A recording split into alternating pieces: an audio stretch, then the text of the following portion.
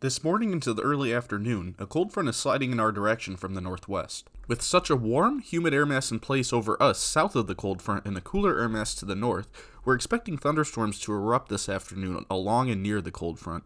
But as per usual with summertime storms, not everyone will see a thunderstorm today. Let's take a look at who has the best chance at seeing heavy rain and severe weather later on today. First, looking at our severe risk for today, we do have a level 3 out of 5 risk in the yellow area, centered across western Illinois. This is where we expect thunderstorm coverage to be the highest this evening, as well as where we expect storms to be the most intense. This is where the most instability and wind shear will be present for storms to take advantage of today.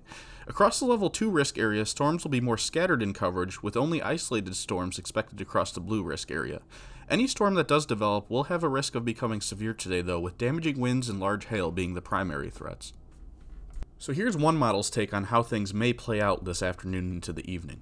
So around 2 to 4 p.m., the front will approach far northern Illinois. This should be enough to fire off a storm or two north of I-80, possibly into the Chicago metro area around rush hour.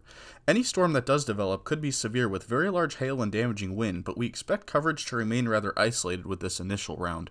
But then this evening into the overnight hours, the cold front is expected to light up from western Illinois eastward into Indiana, and it appears this round will set up south of I-80 as the cold front will have cleared much of northern Illinois by then.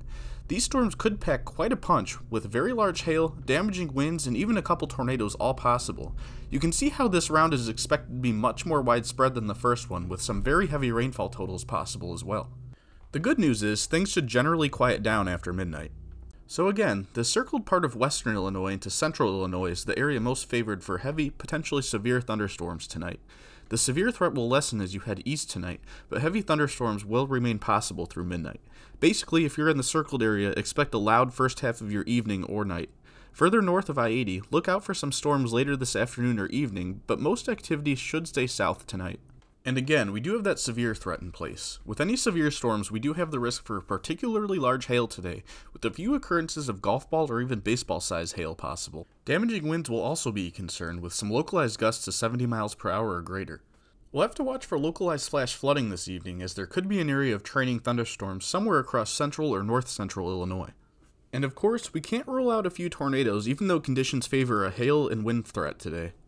So be sure to have a way to receive warnings later today and keep your eyes to the sky. Again, that severe risk is greatest across west central Illinois, and we expect the bulk of activity to stay south of I-80 after dark.